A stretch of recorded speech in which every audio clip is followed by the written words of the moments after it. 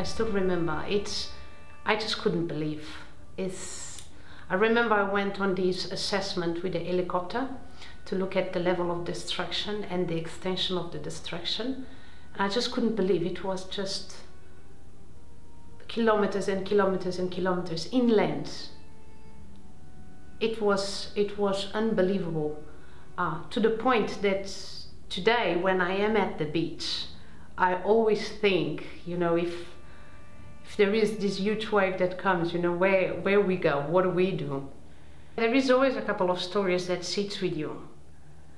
There is, yeah, this guy I was just mentioning that we worked together, and yeah, I mean, he just, for days, he didn't know where his family was, and he was the one that he was trying to explain to me what was the dimension, what it meant. And he was telling me about this vehicle ending up on the 4th or 5th floor of a building in a veranda, you know, kind of like, how can that happen?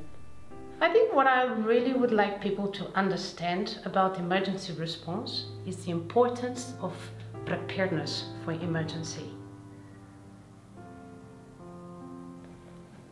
Because, I mean, there is so many things, how many lives we can save, and the livelihoods that we can save if there is good preparedness measures in place.